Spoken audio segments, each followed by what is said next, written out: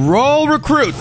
They charge. All 6 of them can charge. It's exactly like a Prince charge. It's deadly, deals double the damage. They start charging after 1.5 tiles, but only if they don't have a shield. Now, for perspective, a Prince starts charging after 3 tiles. So on that basis, you kind of only want to play them defensively where they lose their shield for a counter push. So regular recruit has 133 damage, but an evolved recruit has 12% more damage, so 148. So the charge deals 296. It's got more health, 11% more. Supercell, why is there more health? The shield is still going to be the same 240 hit points, and it's still going to die to the log. But because they have a little bit more health, they're going to survive 1 extra hit from an archer, a baby dragon, a musketeer, bomb tower. Bombers are going to take an extra hit to kill them. This is a massive interaction change. Their charge speed is going to be very similar to a Prince. Exact same speed, actually, 200 speed. Is the whole meta going to be Royal Recruits because you have to counter Royal Recruits with Royal Recruits?